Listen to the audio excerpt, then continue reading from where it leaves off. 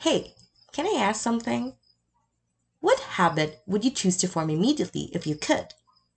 Would you include fitness in your daily routine? Would a soothing stretch take the place of your nightly snack? Maybe you'd want to read for 30 minutes every morning, keep a daily blog, or start flossing and impress your dentist. Whatever your goals, you can't deny the power of habits.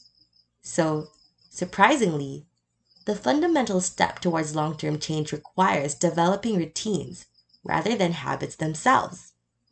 But what's the difference between routines and habits? Most people believe the two can be used interchangeably. Welcome to Money Talk, where we discuss tips on making money. And for this video, we are going to talk about making a new habit stick. But before we begin, don't forget to hit that like button, hit subscribe, and click that notification bell to receive updates and be the first to check out our latest videos. So, a routine and a habit cannot be used interchangeably, you get me? This is a widespread myth. So, according to Nir Eyal, the author of Indistractable, How to Control Your Attention and Choose Your Life, and it usually results in disappointment. When we fail at forming new patterns of behavior, we often blame ourselves, he said, rather than the bad advice we read from someone who doesn't really understand what can and cannot be a habit. According to Eyal, a routine involves a series of actions that are frequently and purposefully repeated. A habit is a behavior carried out automatically or with little thinking. Before a behavior can ever become a habit, it must first be a routinely carried out action. Many of us want to skip the routine stage. Which is the problem? This, according to Eyal, is because we believe that developing habits will allow us to put difficult or unpleasant jobs on autopilot. It's indeed reasonable. Routines, as opposed to habits, are uncomfortable and need conscious effort. It can be challenging to maintain routines at first, such as getting up early to run every morning or meditating for 10 minutes every night. On the other hand, our daily lives are so entrenched in habits that breaking them feels weird. Think about not drinking coffee with breakfast or without cleaning your teeth before going to bed. Avoiding them can even make you feel unpleasant if you've already developed these behaviors as habits. So now, to attempt to turn a routine into a habit, you should take the following steps. So, the first step is to set your intentions.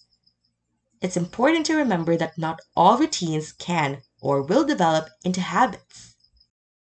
Even if they are quantifiable, some things are too difficult to change without a lot of thought, consideration, and work.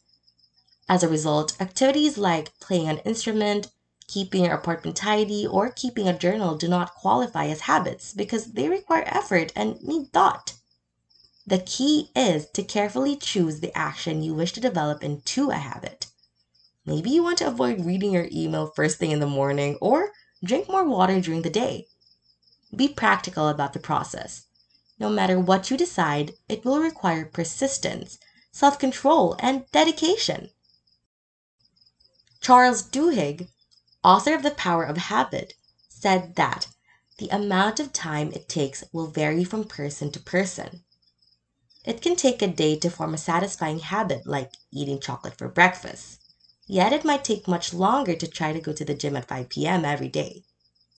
Jimena Bengoechea, a UX researcher and author of the forthcoming book, Listen Like You Mean It, added, reflect on what you're trying to achieve and why. Understanding the why will help you stay motivated when inevitable roadblocks to building new routines surface. So the second step is to prepare for roadblocks. Consider the reasons why you're still not used to using this behavior on a regular basis up until now. What has previously prevented you? Are shame or fear standing in the way? Or is it because of a lack of time? Familiarize yourself with your own blockers so now that you can quickly identify and manage them when they arise later on, because they will, Bengoechea said. Perhaps your hectic schedule has prevented you from going to the gym every day. Block 30 to 60 uninterrupted minutes on your calendar immediately to make sure this doesn't happen again. Perhaps you've just been lacking motivation recently. So find an ally with whom you can share your goals in order to hold yourself accountable. This person might be a dependable manager, peer, friend, lover, or member of your family.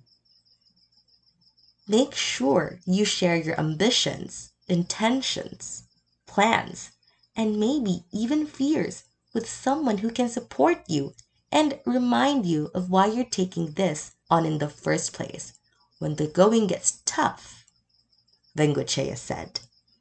According to research, you greatly boost your chances of success by telling someone whose status is greater than your own or whose opinion you value about your objectives. Now I know the topic gets more and more interesting from here, but I want to know if you've ever tried the steps mentioned so far. Let me know in the comments section below so that we can talk about it. So now, the third step is to start with nudges. You can incorporate practical actions or nudges to assist you in beginning your new routine. To get organized and started, you can choose one or all of the options like making a schedule, setting micro habits, or temptation bundling.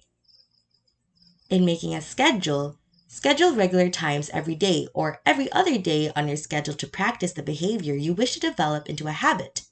Make sure you don't do too much at first. According to Bengoechea, the chances are that if you start too soon and expect results right immediately, you will fail and give up before you even get started. Another choice is to experiment with micro habits, which are small changes you make over time to get closer to attaining your goals. So consider them as stepping stones, that will take you to your ultimate goal. This final kind of nudge seeks to make obligatory tasks more pleasurable. The idea itself was developed by researcher Katie Milkman and her colleagues, and it's very simple. Take two activities that you don't particularly enjoy doing and combine them. Sounds crazy, but it works. So finally, the fourth step to making a habit stick is to show yourself compassion. As you go out on this road toward more conscious routines and ideally better habits, remember to be compassionate with yourself. Any long-term change will take time. That is simply the case. It will have its ups and downs. But if you've made it this far, you must be prepared and capable. Let your compass be the tools you've learned today.